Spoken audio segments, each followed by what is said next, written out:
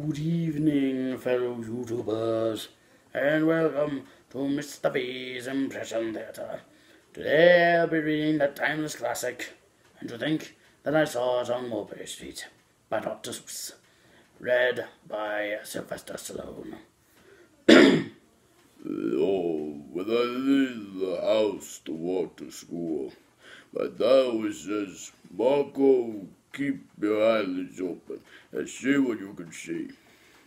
But when I tell him what I've been, and I tell him what I think I've seen, and he looks at me and sternly says, "Your eyesight is much too keen. Stop turning minnows and stop telling such outlandish tales.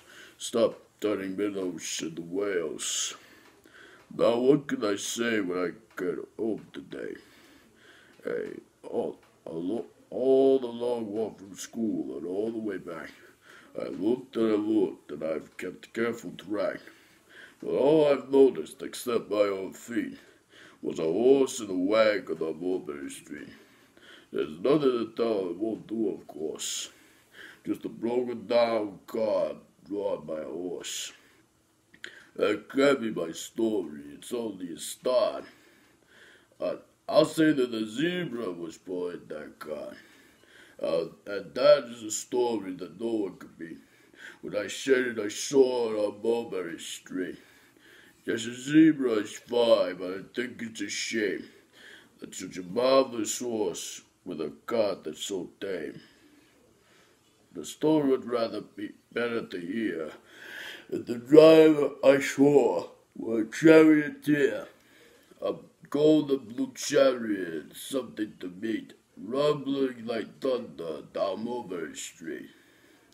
Oh, it won't do at all. The zebra's too small. A reindeer's better. He's fast and he's fleet.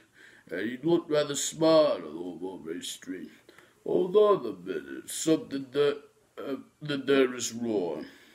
A reindeer hates the way it feels to pull something that's run on wheels. He'd be much happier instead if he could pull a fancy sled. A reindeer and a sled. Say, anybody could think of that. Jack or Fred or Joe and that. Say, even Jay could think of that. But it isn't too late to make one little change. A sleigh and elephant, now that's something strange.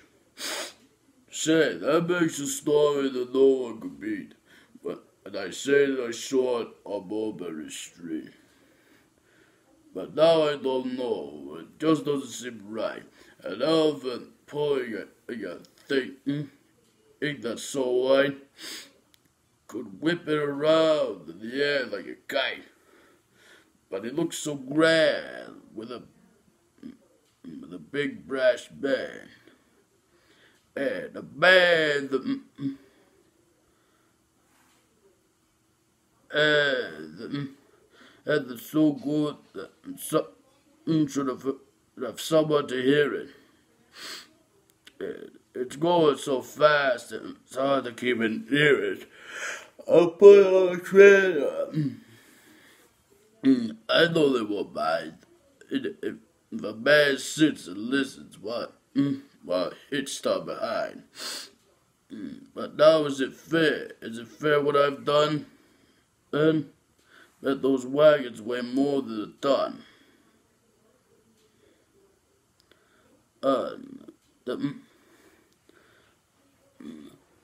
That really is too heavy a load for one beast. I'll give him some helpers. He needs two at least. But now what worries me is this. Mulberry Street runs into bliss. Unless there's something I can fix up, there'll be a horrible traffic mix-up. I'll take police to use a trick to guide them through the traffic stick. It takes the police to do the trick. They'll never crash now. They'll race at top speed with Sergeant Mulberry taking the lead. The mayor is there, and he thinks he's grand. He raises his hat, and he dashes to the stand as they dash to the stands. The mayor is there, the alderman too.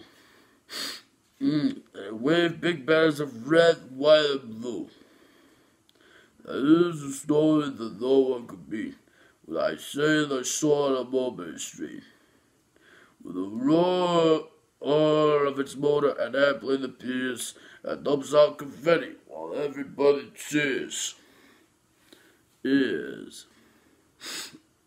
Still could do better. I suppose I could add a magician who eats with sticks. A Chinaman who eats with sticks. A big magician doing tricks. A 10-foot beard that needs a comb. No time for more, I'm almost home. I've swung round the corner and dashed through the gate. I've ran up the steps and I feel simply great. I have a story that no one could beat. But I said, at the thing that I saw on Mulberry Street. But Dad said, quite calmly, just draw up your stool and tell me the sights that you saw on your way to school.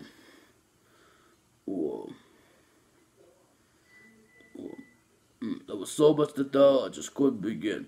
My dad looked at me sharply and pulled up his chin. He frowned at me sternly, and able to see that was there nothing to look at. No people to greet.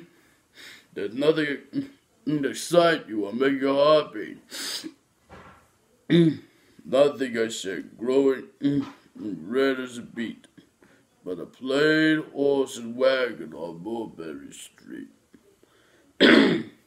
And that concludes my rendition of Mr. V. Another edition of Mr. V's Impression Theatre. Don't forget to like, comment, and subscribe, and I will see you all next time. Good night. And may the good Lord take a liking to